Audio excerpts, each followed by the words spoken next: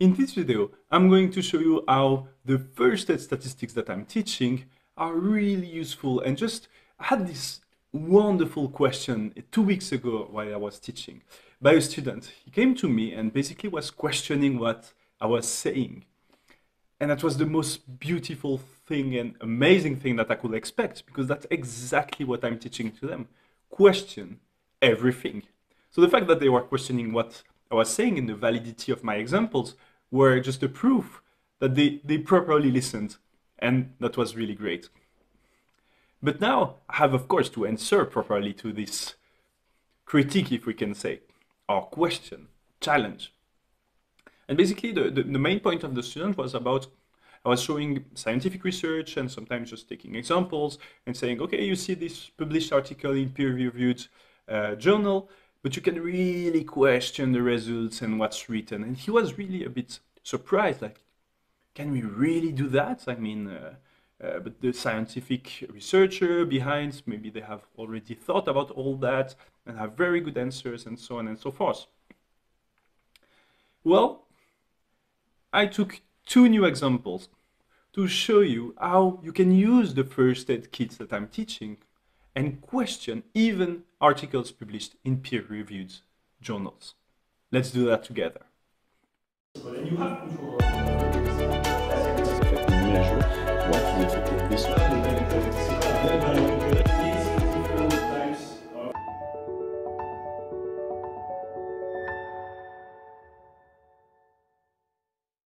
So we are going to look at 2 examples that I've discovered while teaching in the class of my colleague, Professor Jörg Dietz, who is teaching to Master in Management students at HEC Lausanne, causality and evidence-based management. A really key class, and he's doing a fantastic job. So we're happy to use those 2 very interesting examples he took. So the 2 articles are related to a question he received in class about if the seating positions, if you are closer to the professor or at the behind in the class, if you will learn better or not during class. So here is the first article. So it's published in +1, which is a very decent journal, and it's called The Impact of Classroom Seating Location and Computer Use on Student Academic Performance. And basically the key thing here, because you can do research that's not causal, do not show a causal effect. But the thing is, if it's not the case and you claim causality, that's when it's really problematic, right? So let's see what they claim. Basically, you can read the full article and abstract.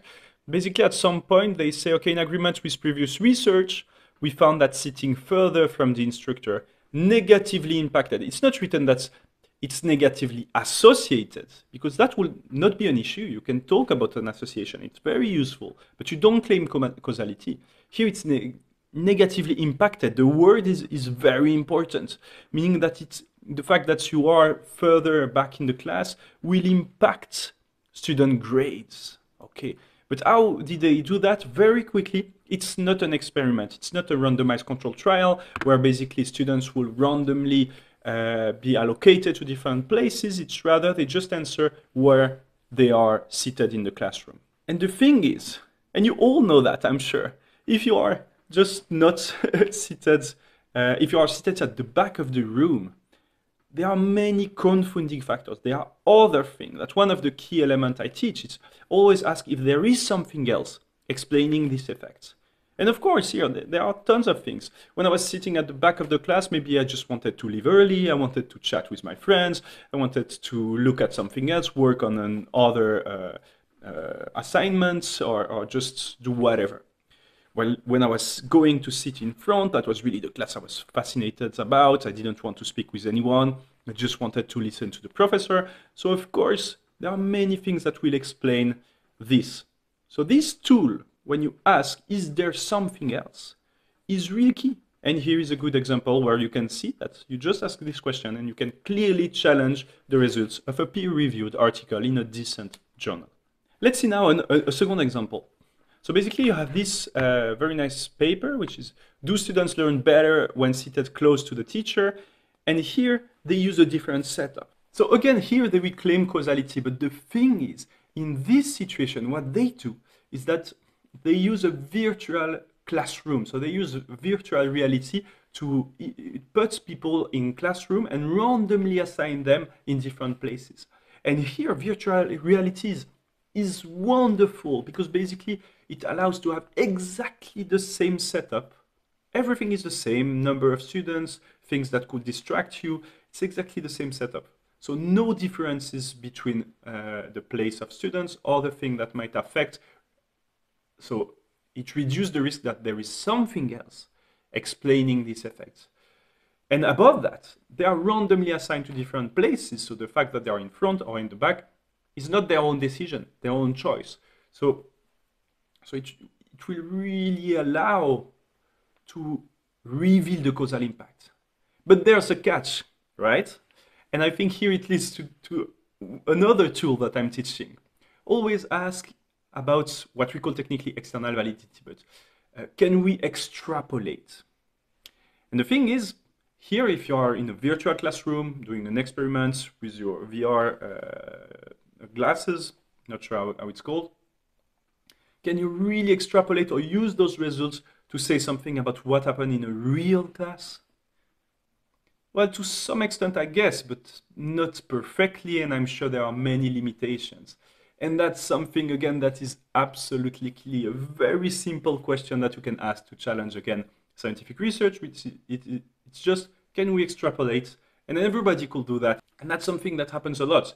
Usually you have this tension between you want something that's internally valid, so to observe perfectly a causal effect, but sometimes as you go closer to this parallel world situation to observe a causal effect, to have the perfect counterfactual, well, you tend to lose external validity, the capacity to extrapolate, because you end up in a very specific setup. It's the same with in vivo researchers. So I'm teaching to them statistics tomorrow, and often what they will do to have this kind of get as close as possible to the parallel world situation, to get a proper causal effect, they will use inbred strains of rats, so rats that are almost identical genetically. The thing is, they are so similar. It's very hard then to say something about other type of other rats, other animals, or even humans. So to wrap up, those are two key examples of how those tools are absolutely necessary to know. So is there something else? Can we extrapolate? And indeed, you can apply that even to published paper in peer-reviewed journals and find that there might be some limitations to the conclusions that are presented in those papers. I hope it was useful. Feel free to share any other examples, or if you have questions, in the comments below. Thanks for sharing the time with me, and all the best.